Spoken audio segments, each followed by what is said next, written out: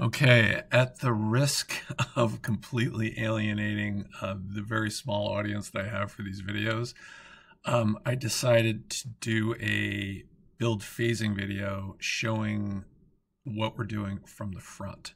So we've already shown what we're doing from the side, now we're showing what we do from the front. And I think this is important to kind of show what the space is going to be like inside the van after the build is complete. And what we're going for is something that tries to maintain as open and spacious a feel in the van as we can possibly get and still have a reasonable amount of storage, a reasonable amount of places to sit, and really just a comfortable place to hang out in when you're inside the van. So that's what we're shooting for. And again, we spent a lot of time looking at the Westie as a sort of guide for doing this design, and in a lot of ways this is an homage to the Westie in terms of how we've gone about doing this. But and we just love the Westie. We just don't like the fact that it's it's a 30 to 40 year old vehicle that you're dealing with when you buy one. So it's also a little bit cramped inside compared to what we're planning on doing with the Transit. So again, this is the Eiger-3 Camper, which is based on the Ford Transit 148-inch wheelbase, mid-roof, all-wheel drive. And right now we are thinking we're probably leaning towards the Transit Trail as sort of the van that we're probably going to be building this on. But the jury's still out on that. We haven't made a final decision. So, and we certainly don't own the van at this point in time. But anyway, that's where we're looking, and of course we're doing ample due diligence on that. So so here's the build. We're starting with the floor, and again the floor is probably, I think, going to be the AVC flooring system, which is a 3-panel 6.6R rated insulated flooring system, which is CNC cut. It comes ready to be just dropped into the van, glued in place, and you can just put your finished flooring on it and move on. So much easier than trying to build a template out of cardboard and then assemble it, and it just there's just so many man hours involved in doing that. And this is a system that's already done, and they've basically done all the heavy lifting for you. I think it's a fantastic idea. The only thing we're a little bit concerned about is how to attach the furniture to that floor. Normally if we had a plywood floor, it would be certainly very easy, but with this particular panel system, it's basically a sandwich of a sort of processed wood top with an insulated layer kind of glued to it. And it's the wood top that I'm concerned about, because it's not Baltic birch. It's it's probably glued sawdust. So it's manufactured wood. So anyway, so we got a lot of thinking to do there, but anyway, that's part of the fun, is doing the research and doing the due diligence on this to figure out what works and what doesn't. So anyway, that's the floor. And again, the next thing we're going to do after we get the floor in, and of course the finished floor, which is going to be some form of vinyl, either sheet or plank, is putting some key pieces of furniture into the van that we can kind of cover our immediate needs for just some basic overnight travel with it. A key part of that is this ottoman, which is over here which will be the passenger side of the van. And again, remember, we're looking towards the rear of the van in these drawings. That ottoman will serve two purposes. One is it's a place to get your feet up and get comfortable, and you can use it either with the bench that's behind it, or you can use it with the swiveled seats in the front. So it'll be a really comfortable thing to just kind of make life in the van a little bit more comfortable when you're just hanging out. The other thing it does is it stores a porta potty. So that porta potty is accessed by just taking this board cushion that's on the top of the ottoman, lifting it off, putting it aside, and then just using the porta potty. When you're done, put the board cushion on, and the porta potty goes away. It's pretty neat. It is not going to be super light, depending on which porta potty we go with and how much water is in it, and et cetera, because altogether this thing might weigh between maybe 40 pounds. So not super light, but that's kind of good because we don't want the porta potty flying around the van. And we're going to have to figure out some ways to make sure that the feet of this little cabinet have some grip on the vinyl floor, so that it's easy enough to move around, but it won't slide around on its own. So that's another thing we're going to be doing some due diligence on to figure out exactly how to get that done. Over here on the driver's side is a very short little cabinet. We're calling it the fridge riser, and the fridge riser also serves two purposes. One, it raises the fridge to a height where it's a little easier to get into. So we're using the IceCo 60-liter fridge. It's the VL60 Pro S, I believe, and that has a lid that opens kind of this way if you follow the cursor, and kind of rotates up towards the side of the van. That makes it easy to get into that fridge, and the fridge is portable, so it can be removed from the van, put outside in the campsite if you need a place to sit. We really like the idea of portable fridges. It just makes it easy. If something goes wrong with the fridge, it's easy to replace. You don't have to like pull something out of the cabinet, and I just think it's a great solution.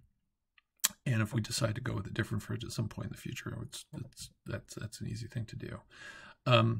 Underneath the fridge in the riser portion will be a cubby for shoes, and that'll have a little light, and we're trying to do a light that has a red option or component to it. So as part of the switching, you could switch from white light to red light. So red light for nighttime, just to provide a little night light in the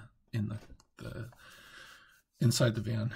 I think would be really nice. And then on the back side of that, you can't see it in the drawing, but on the back side of that will be the Webasto air top heater, and that's going to be drawing air from the wall side and shooting it out into the space of the van down low where heat should be coming in, because as we all know, heat rises. So and then the back, almost forgot, is something we're calling a bench bed. It's a rock and roll, so-called rock and roll bench bed. It's going to be designed to be very comfortable to sit on. We're going to be using a 4-inch Dacron wrapped foam. Not sure yet what the upholstery material is, but I'm thinking some Sunbrella fabric, which I know wears like crazy. It's really an outdoor fabric, and I think it's perfect for anything that you just really want to wear for a long time and not have to worry about. Underneath the seating part of that, when it's in bench mode, will be a place to store things, and could be, just a place where you put your duffel bags or backpacks or whatever. So a lot of room under there to store those things and get them out of the way, so you're not tripping over them.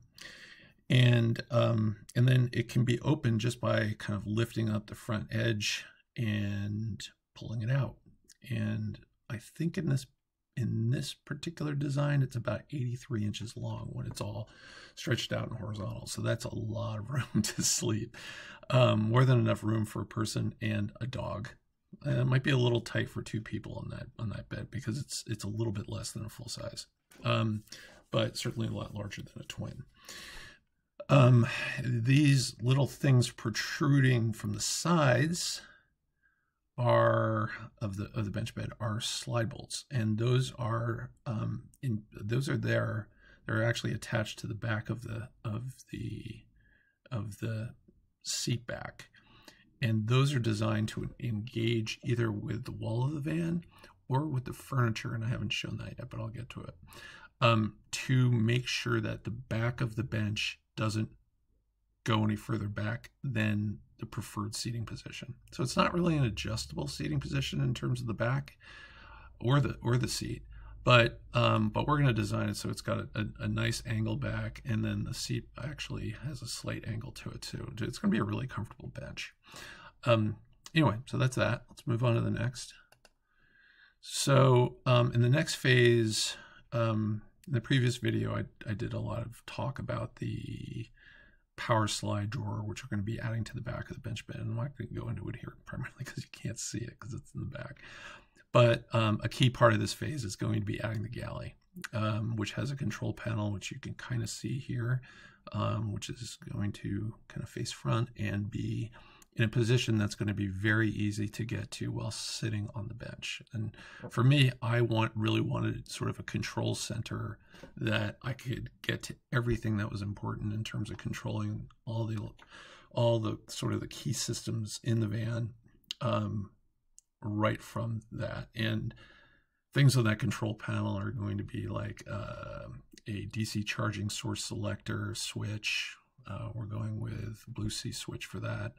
The Xantrex inverter charger control, the Webasto heater control, a duplex AC outlet, a 12-volt USB outlet, and 6 switches, which are going to control key things like the complete, that's where you're going to be able to turn on the electrical system, light control, things like that are going to be, water heater control will be, not the water heater, the water pump control will be part of that too. So that's a whole long story to describe exactly what's going on that control box, but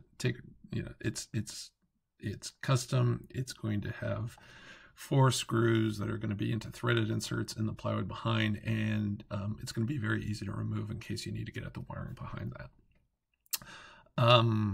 Okay, next thing we're doing is the pivot table. And I'm showing the pivot table in this drawing at its sort of what I'm calling stored position, which is immediately above the refrigerator.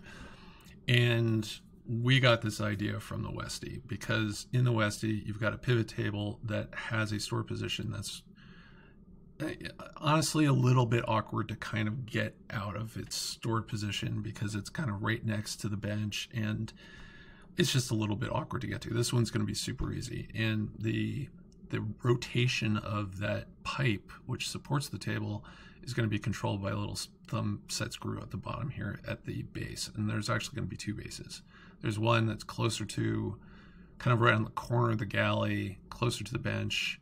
It's really meant to be used when you're sitting at the bench. And then there's another one that's going to be on the front of the fridge riser that is going to allow that bench to be out of the way when you're sleeping, and also be able to be easily accessed, or access that table when you're sitting in one of the front seats that's swiveled towards the rear, or in the rear facing position.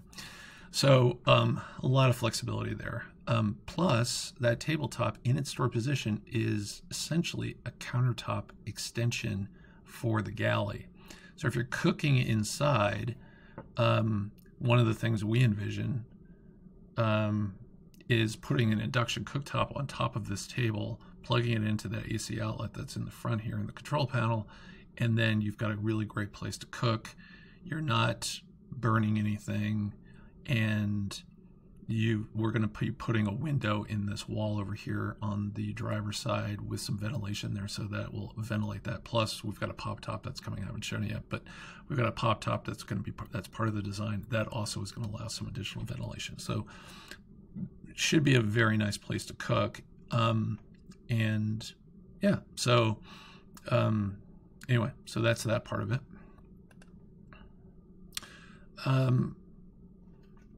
In the last video, I talked a lot about the importance of the pop top, because the pop top that we're getting is from Field Van. It's motorized. It's a fantastic product.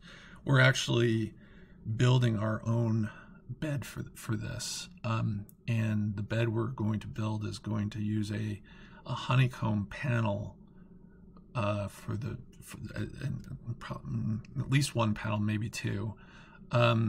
That's going to form the sort of foundation of the bed, and then probably like a 6-inch laminated foam mattress on top of that. So we really really particular about our mattresses, and we really want a good one. So we're building that ourselves, and but the rest of it's going to be built by Field Van. And as part of that, they are building what they call a rail, and it's basically a flat surround around the pop top opening. And the rail is going to be kind of interesting because it is going to allow us to mount certain things to the underside of that rail. Putting lights in it is going to be rather difficult because there's a lot of metal in there, which is part of the sort of the structural reinforcement that's required in order to make that pop top work. But it does allow for a great way to kind of mount certain things to the underside of that, and we'll show that in a minute. But anyway, the other thing about that is that once that's in and done, then we can put in our upholstered wall panels. So we really can't do that until we get that top done. But in order to do those wall panels, we're going to have to remove some of the furniture, if not all of it, from the space inside the van. And we're designing all of these furniture modules to allow for them to be easily removed. And we are on purpose going to be delaying a lot of the final electrical work because pulling out the electrical wiring after putting it all in is going to be, that's just a waste. So we're going to put off a lot of the electrical work until that's done. Some of the plumbing work we probably will do because as part of the galley, we're going to be putting a 19-gallon water tank in, and of course a water pump, and maybe even an accumulator tank if we can fit it. And we'll just hold off on anything beyond that. So until we get these wall panels done. But once the wall panels are done, and all the wiring that goes into the wall panels, that's going up to the ceiling, and there is going to be some, then we can move on to the next phase. And that next phase is putting in a full height cabinet, which I'm showing here. In that full height cabinet, we'll have a lot of storage, but not only storage, but also the capability of putting a lot of things that we want hidden underneath it that are things that we're not going to access on a regular basis. Things like a subwoofer that's going to be part of the audio system, the air compressor. We're probably going with the ARB Twin for that. We'll actually be able to, once this is in, we'll actually be able to do the electrical system. We'll finish the plumbing, which will include a hot water heater in the back. We'll be able to put in the outdoor shower in the back. So a lot of sort of the key things that we've been holding off on in terms of finishing all the systems in the van won't happen until this big cabinet is in there. So, but we can't put that in until we've got the wall panels done. So, so that's that. And then the next thing we're going to do is we're going to put in a overhead cabinet just above the galley, and that's going to provide additional storage. And we're planning on putting some lighting inside that cabinet and probably some lighting underneath it, just to make kind of sort of working at the galley a little bit easier and nicer at night. Then after that's done, then we'll probably tackle the audio system and we're finishing up because we've already sort of placed the subwoofer underneath this full height cabinet, but we're going to be at the ceiling. Remember I said we had those flat areas, nice flat mounting areas around the pop top opening. We're going to be mounting these Rockville pods, and these are 5 1/4-inch pods that are really meant to be used on a wakeboarding boat, but we think they're going to look cool, and they swivel, which gives us a lot of control over where we want the sound, and it's going to, I think, give us some really good sound from the back of the van. I've seen situations where speakers are way in the back doors, and first of all, that's not a great space to mount car speakers, and it's it's pretty far away, and really the only place to mount them is kind of low, because we're going to have windows in the back doors, and it's not going to really lend itself well to mounting speakers. So we're gonna use this. It's just going to put the sound a little bit closer to the front seats, because really what we want is great sound while we're driving the van, and so that's kind of how we're optimizing that.